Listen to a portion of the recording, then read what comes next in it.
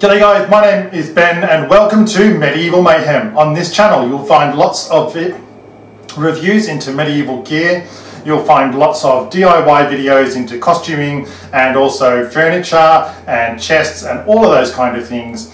So we explore the whole medieval culture, including religion and politics and battles, who the key personalities were and why particular events took place in the way that they did. Today we are going to make a Viking style hood. Reenactment in Australia is typically a winter style activity. It's certainly not for the warmer months, and unfortunately reenactment only tends to take place from usually fairly late in the autumn right through to fairly late in the spring. It's never that cold really in Australia to justify a lot of the colder weather gear, which I do like to wear. I spent 11 years of my life living in the UK and I enjoy a colder climate. So I like a fairly wide hood. There are really only a couple of measurements that we need, and that really is the opening for the head and the width that you want your hood to be.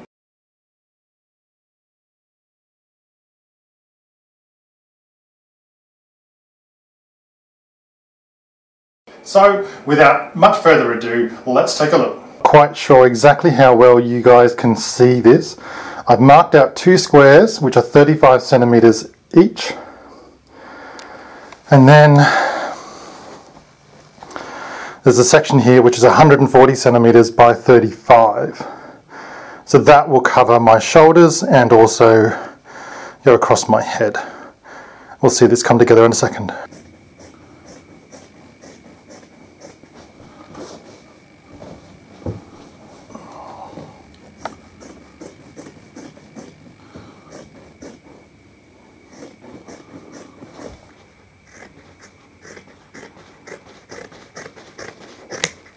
Alrighty, same with the yellow linen.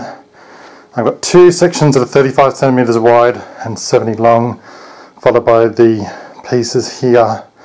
Now I've left these slightly longer, the two circled squares. These are 35 by 40, just to allow for seam allowance. The seams that I use are 1.5 centimeters. Now that everything's cut, we can start putting everything together. The place where I tend to start is I put the squares onto the rectangles.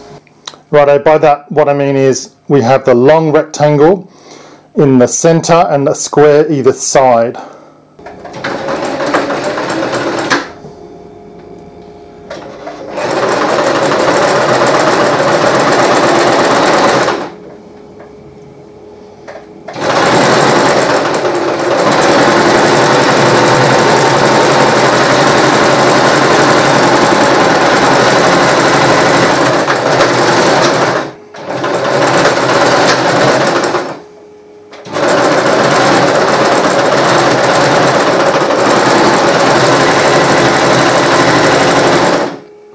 I'm now going to sew down the back of the hood to close it all up, and that's all the wool finished.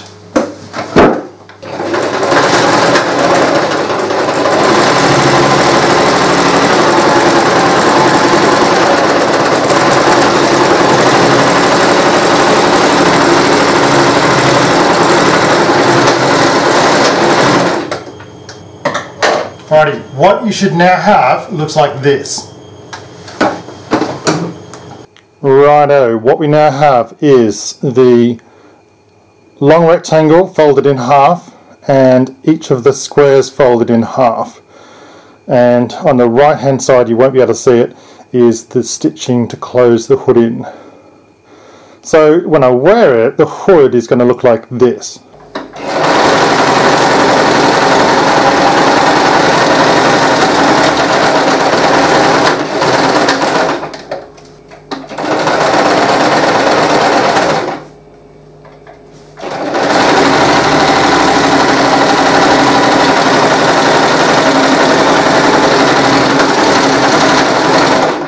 I'm sewing down all of the seams now, so the yellow hood is completed and the red hood is completed. I now put the red hood inside the yellow hood with the seams of the yellow facing the seams of the red. Okay, and then what we do is we top stitch everything down and I leave a 1.5 centimetre seam. That I tend to find gives me a very strong seam. It's not going to blow out when I least want it to.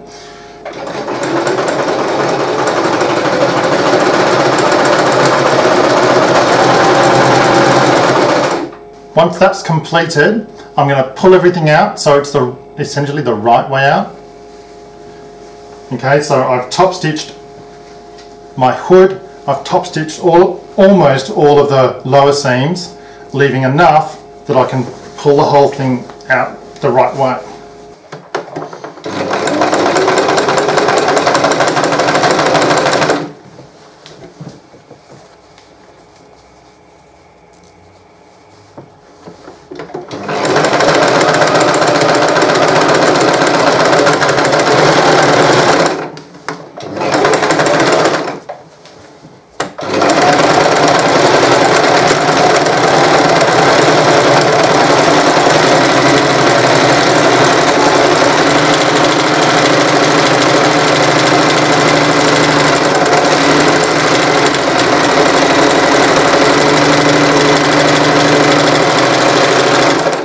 Alrighty guys, we now have a nice completed Viking hood. Very simple, it's taken me all up probably an hour and a half's worth of work. Yes, I've used a sewing machine. Yes, I realise that's not historically accurate. You can hand sew if you prefer, that's fine. It's no real big drama. I really do like the idea of the linen. It gives a nice contrast around the hood. And you have a really flexible garment which can help keep you nice and warm. I like a bigger size. It gives me a bit of extra shoulder room. As I say, you don't really need a lot of the cloaks and stuff like that some people wear in Europe because it's obviously much colder. In Australia it's simply not necessary.